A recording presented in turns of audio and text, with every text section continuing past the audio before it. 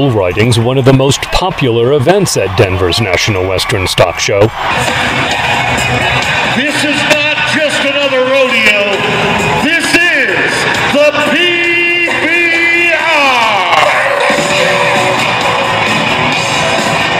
I'm Josh Frost, and I'm a professional bull rider. The incomparable Josh Frost. A qualifying ride on the Professional Bull Riders League, or PBR, means staying on that bull for at least 8 seconds. Frost got tossed before that, but got a second chance. Officials, Josh Frost is going to get another one, Denver. He's going to get another one. There's certain things that if the bull fouls you or the bull falls down and doesn't give you a fair shot, you get a re-ride.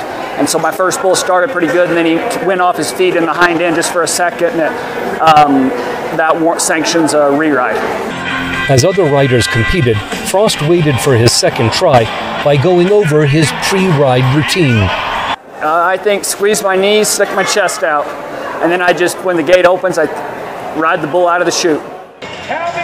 Frost's re-ride was on a bull that threw him the last time they met.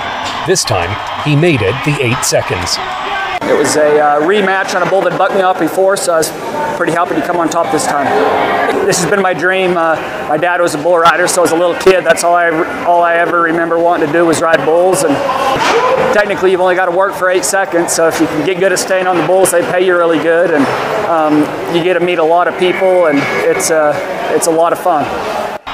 Frost won nearly $3,000 for finishing 10th out of 90 riders. Scott Stearns, VOA News, Denver.